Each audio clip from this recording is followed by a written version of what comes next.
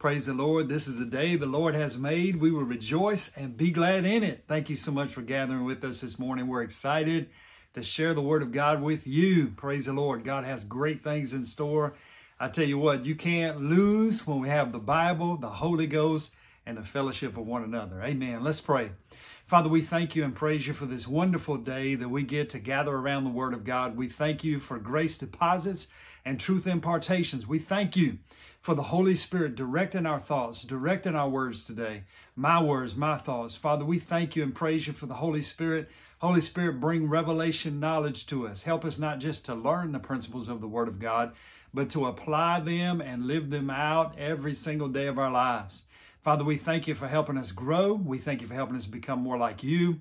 We thank you for getting in position to be used to your fullest potential and capacity.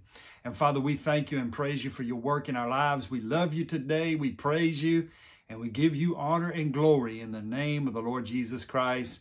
Amen. Praise the Lord. I want you to go in your Bible this morning to Ephesians chapter 4. And I want to talk to you about a very important topic. It's something that will impact every single area of our life. If we choose to have this mentality, if we choose to embrace what God wants, then it will impact, significantly impact every single area of our life. And that is growth. God wants us to grow. Say that with me. God wants me to grow. God wants me to grow. How do we know that? Well, the Bible says in Ephesians 4, verse 15, I'm going to read it to you from the Message translation. It said, God wants us to grow up. God wants us to grow up, to know the whole truth and to tell it in love. Like Christ in everything, we take our lead from Christ, who is the source of everything we do. Notice the first part of that verse says, God wants us to grow up. So God wants us to grow up and to change. He wants us to grow. He wants us to mature, right? And in fact, in order for us to experience all that God desires, in order for us to do all that God created us to do and to fulfill our purpose, then it requires that we grow and that we change, right? You're in Ephesians chapter 4. Let's look at chapter 2 and verse 10. Ephesians 2 verse 10 says, for we are his workmanship. Thank God we are his workmanship, created in Christ Jesus for good works. You were created for good works. Praise the Lord. Which God prepared beforehand that we should walk in them. I like the New Living Translation. It says, for we are God's masterpiece. Did you know you're God's masterpiece? You are his workmanship. And he had something in mind when he created you. He created you to do good things. And he planned those things for you to do a long time ago. Amen. And just like a designer or a sculptor, God has something in mind when he created you. Amen. And so he created us not just God wants us to become like him, but he also created us to do things for the kingdom of God. He created us to do good works, right? And so our relationship with God shouldn't just affect who we are. It should also affect what we do. We need to do the good works that he created us to do. We know we need to be fruitful for the kingdom of God. Amen. Now, one of the reasons we need to grow is because as humans, we were created, around Christmas time and things like that. If you buy Christmas gifts, particularly when your kids are small, on the packaging, sometimes you'll get that gift and then it doesn't work because it has a little phrase on the bottom that says batteries not included. Batteries not included. Well, guess what? Sometimes as humans, we come with batteries not included. Sometimes we're like a computer that you purchase and you need software to do a certain thing, but it says software not included. Software not included.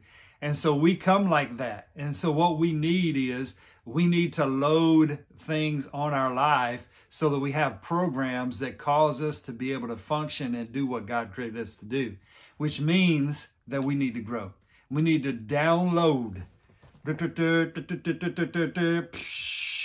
need to download information into our heart and into our mind so that we can do what God created us to do. Amen. That's why we need to constantly be learning and growing. And so growth and change are necessary if we want to accomplish God's best. If we want to be used the way that God wants to use us and he created us to be the things he created us to do, we're going to have to grow and change. And so regardless of what you're talking about, the things we're going to share with you will help you in every area of your life. Growth and change will help you be the best version of yourself you can be.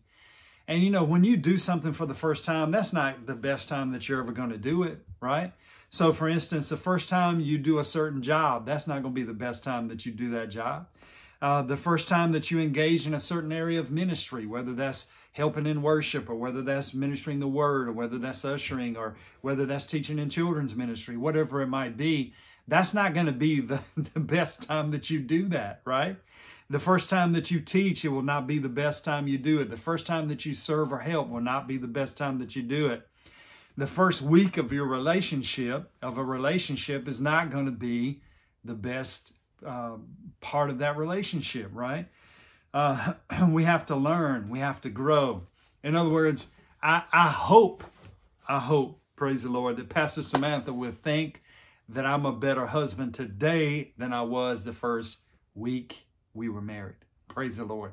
I would hope that she would feel like I'm a better husband over time because I've had time to learn, to grow, to improve myself, to learn how to treat a woman. Praise the Lord, right? And so in your relationships, we should grow and we should develop. And really my commitment to growth not only is what God wants, but it's really the key to improving my relationship, all of my relationships, right? And so how do I learn these new skills? How do I grow? If we know God wants us to grow, then how do I grow? How do I change, right? And so there are 4 principles I want to share with you this morning.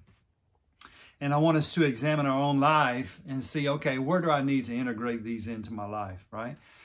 So let me give you these 4 keys first. The first one is helpful relationships. What are the things that are necessary to grow? Number 1, helpful relationships. Number 1, helpful relationships. Number 2, improving in knowledge and wisdom. Gaining knowledge and wisdom, improving in knowledge and wisdom. Number 3, experience. And then number 4, having a structured process.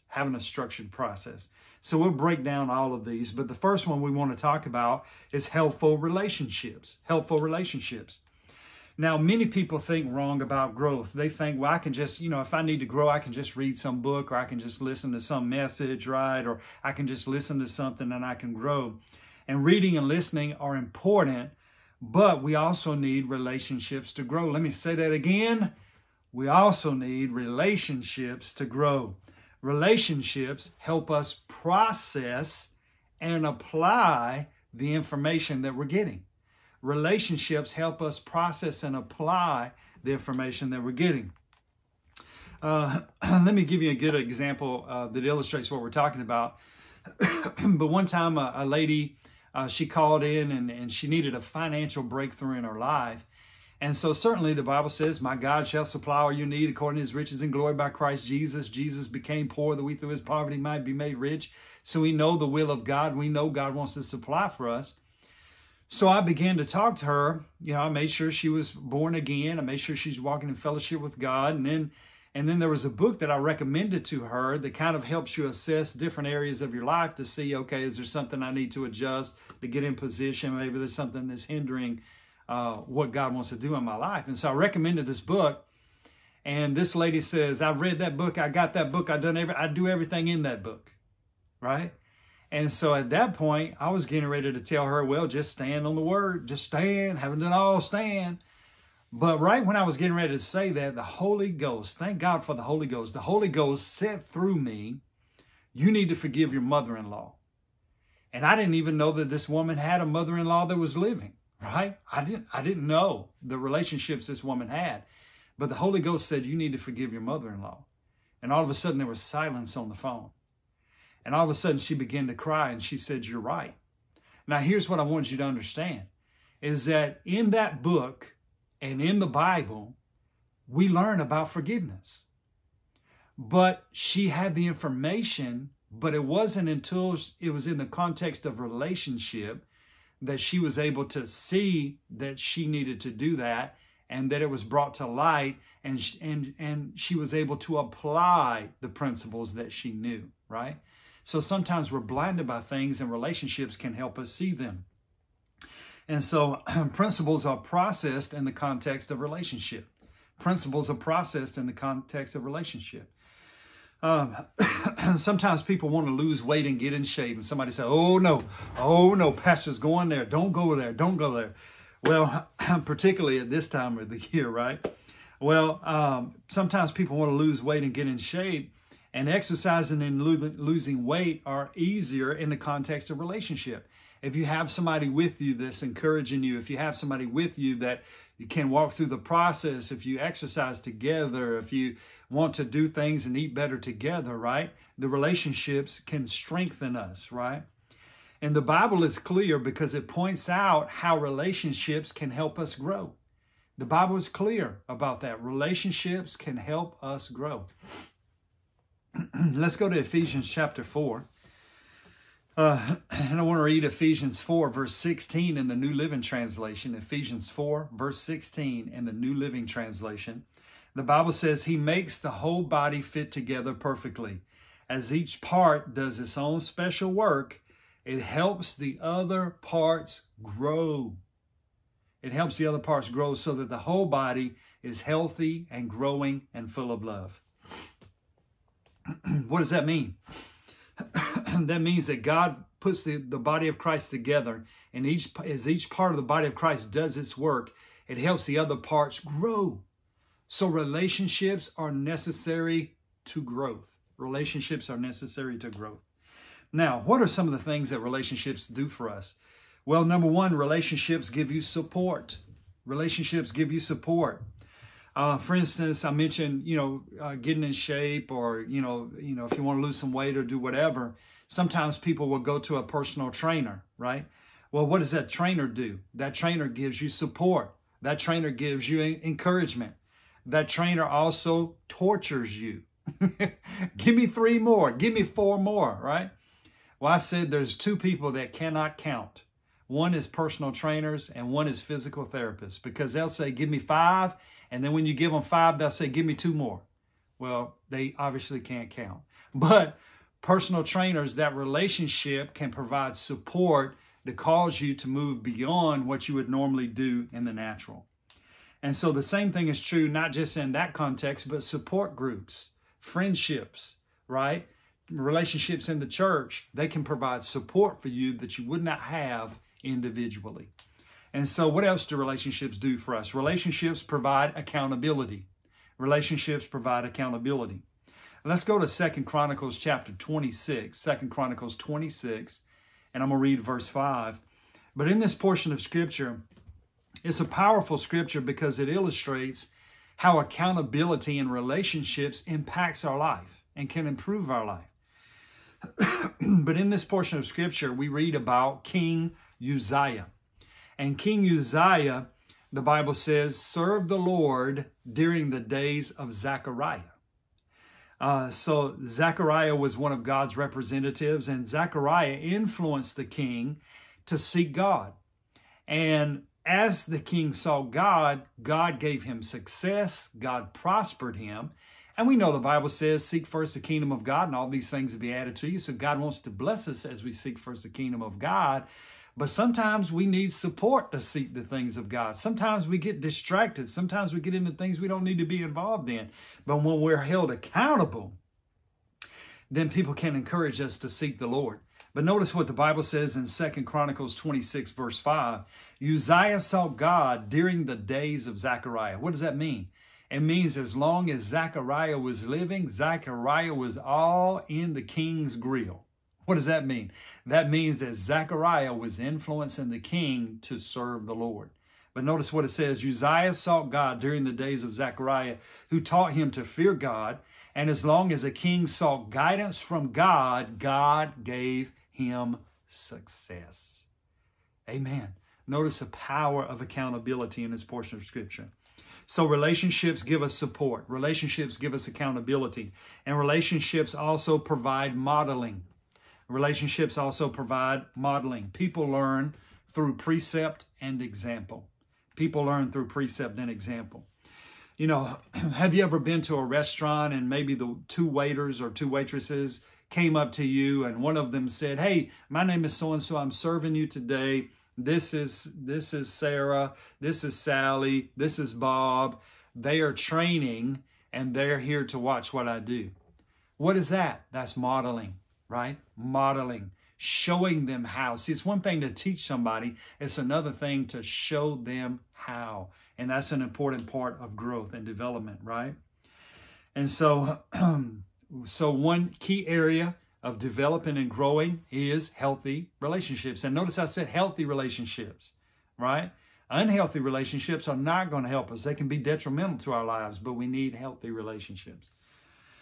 All right, number 2, how else can we grow? We can grow through increasing our knowledge and wisdom. We can grow through increasing our knowledge and wisdom. See, information will help you grow. Notice what the Bible says. Let's go to Romans 12 and verse 2. Romans 12 verse 2, it says, and do not be conformed to this world, but be transformed by the renewing of your mind. Be transformed. Don't be conformed to this world. Be transformed by the renewing of your mind, that you may prove what is that good and acceptable and perfect will of God. See, information is an essential part of transformation. Information is an essential part of transformation. If you want to be transformed, it's going to start with information, right? And so if you want to do a new thing, you have to learn a new thing. If you want to do something new, you have to learn something new. You know, when I was a kid, I liked basketball. I grew up during the Michael Jordan era.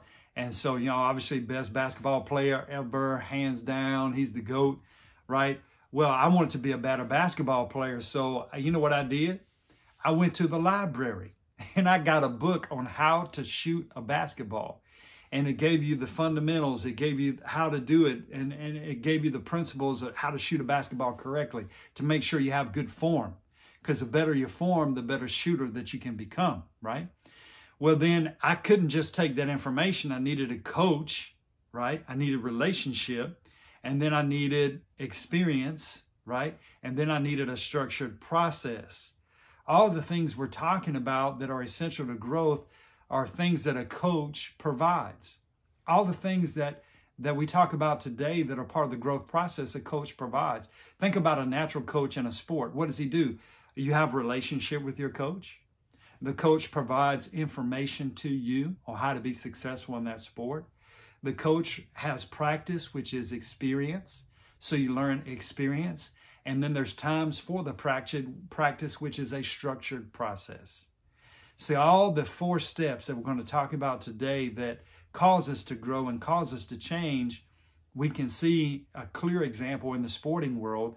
You have a relationship with the coach gives you information, the coach provides experience, and the coach gives you a structured time and process so that you can grow and develop.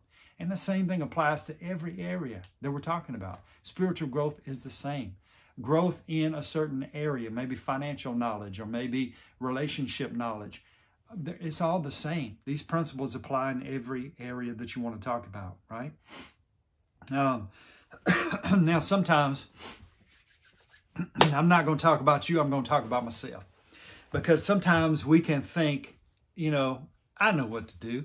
I don't need that information. And I remember when Annabelle was little, we had bought a rocking chair. We had bought a rocking chair for her, right? A kid's rocking chair. And so my wife said, here's the directions. I said, woman, I don't need the directions. I know how to build stuff, right? Well, so I started putting it together and I thought, this looks like it goes here and this looks like it goes here and blah, blah, blah. And so I put this rocking chair together, but when Annabelle got on it, she went to rock and she fell over backwards. Thank God she wasn't hurt. But as I looked at the directions, I found out that I put it on backwards, right? She rocked the wrong way, right?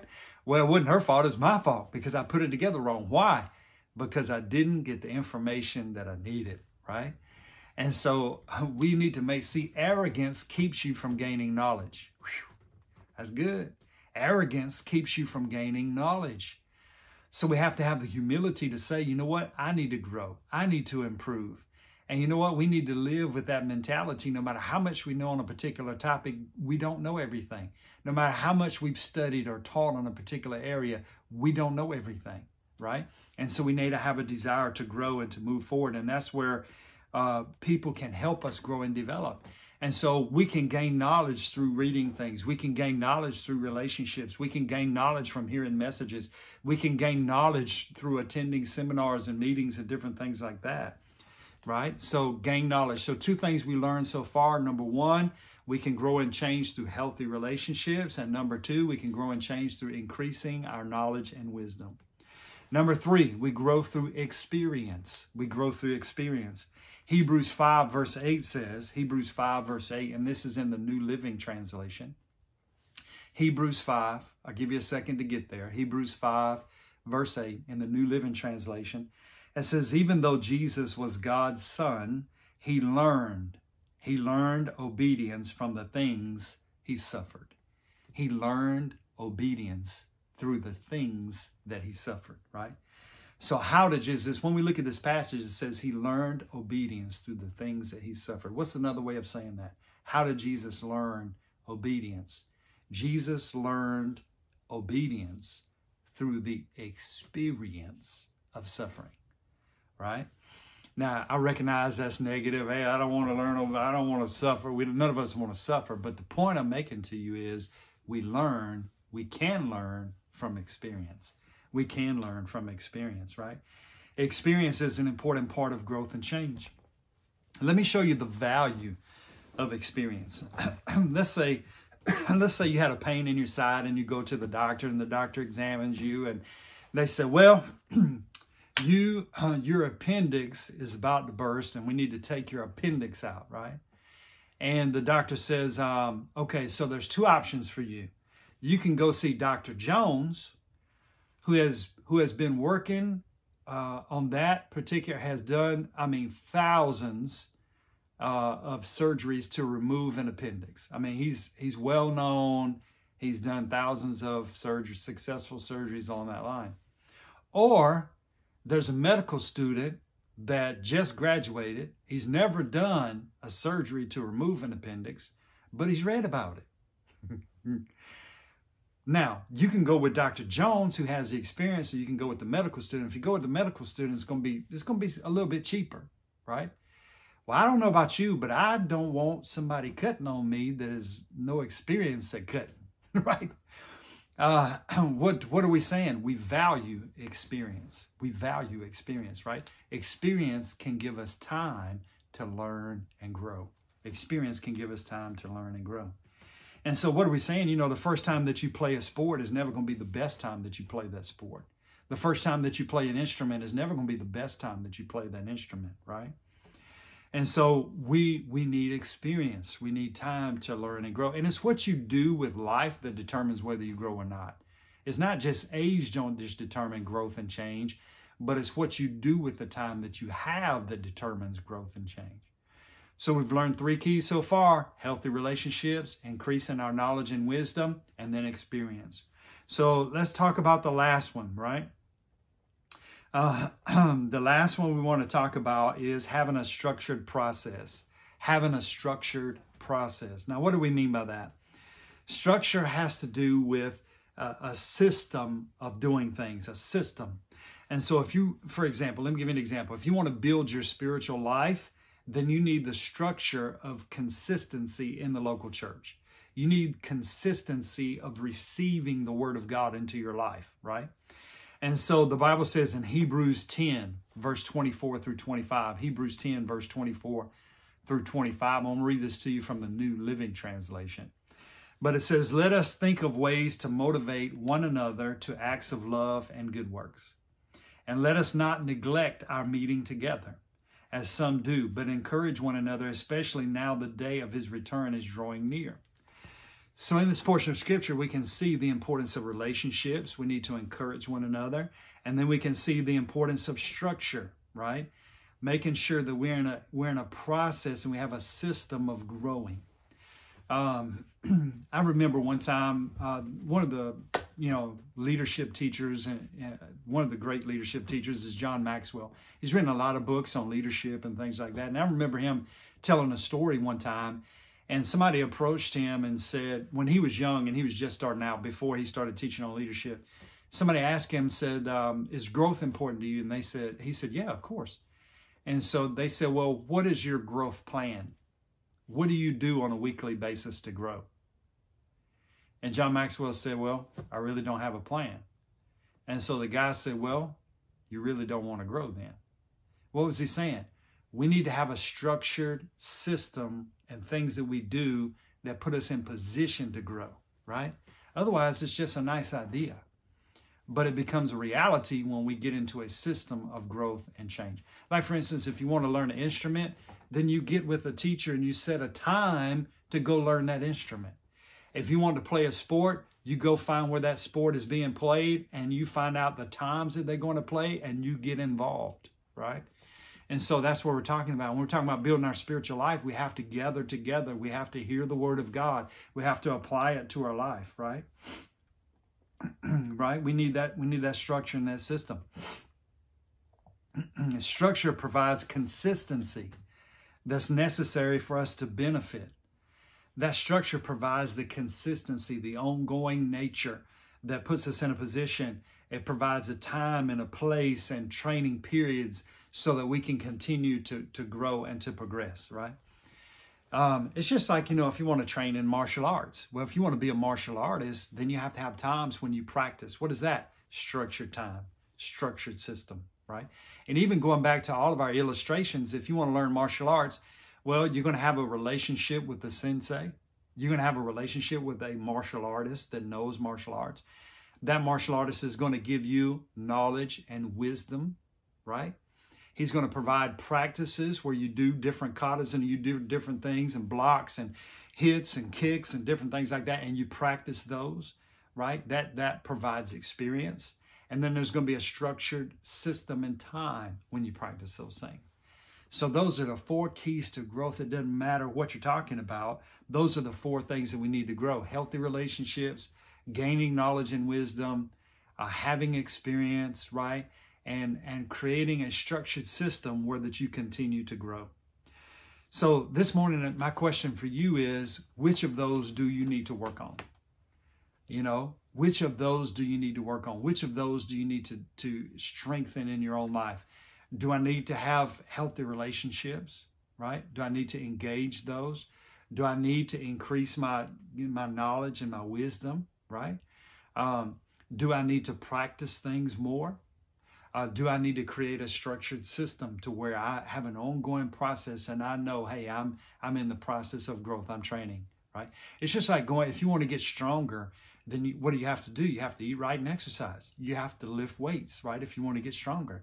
Well, if you don't have a consistent program of lifting weights, then you're not going to get stronger, right? And so if we don't have a structured plan to grow, then the thing is, we're not going to grow the way we should. But here's what I want to encourage you. God said in the very beginning of our sermon that we talked about, Ephesians 4, God says God wants us to grow.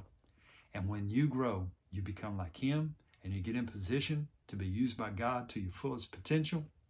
And you also position yourself for His highest and best blessings. Amen. Let me pray for you this morning. Father, we thank you and praise you, Lord, for the Word of God. We thank you, Lord, that you want us to grow. We thank you for giving us the principles in the Word of God to help us grow. We thank you for healthy relationships in our life. We thank you for giving us wisdom and knowledge. Thank you for giving us a spirit of wisdom, a revelation and knowledge of Him.